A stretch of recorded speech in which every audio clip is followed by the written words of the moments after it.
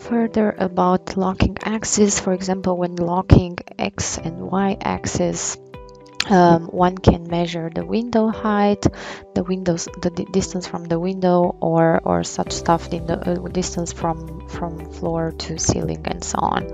For doing that, we'll have to open a panorama view and click again 3D points, then go to front view, and then you'll have lines with the specific distance between floor and window and then ceiling.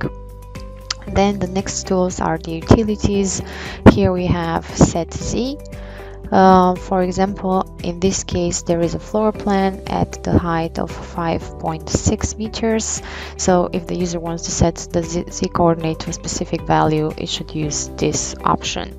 It's useful when working with multiple stories building and there are multiple floor plans, and that has to be digitalized at different heights, and you can transfer the lines at that specific height. In this case, again, created a couple of lines with the fix Z, set Z option on, and all the lines were now created at this height.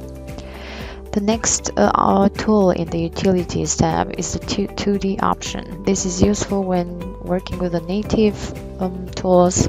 For example, when wanting to create polylines, if this option is not on, message will appear that we need to input a 2D point. So for transferring polylines or using other native tools such as arcs, circles, and so on, we would need to activate the 2D option and then start creating. And as you can see, when this option was on, we were able to create polylines. The last one is the XY/Z option, which allows the user to transfer XY coordinates separately of the Z coordinate, meaning that we will need to pick 2 points in order to transfer coordinates. So the first picked point will transfer the XY coordinates, and with the second clicked point, we will transfer the Z coordinate. So this will allow us to better and more precisely transfer the information from Origins to the CAD platform. In this case, there are some stairs that we want to have a precise height.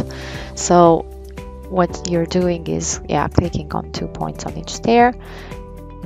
This is useful for specific use cases, can be used for stairs creation, can be used for curbside digitizing, and other use cases that might arise. So now, after creating all the stairs by clicking 2 points for each point, for each coordinate transferred, we can go in the front view.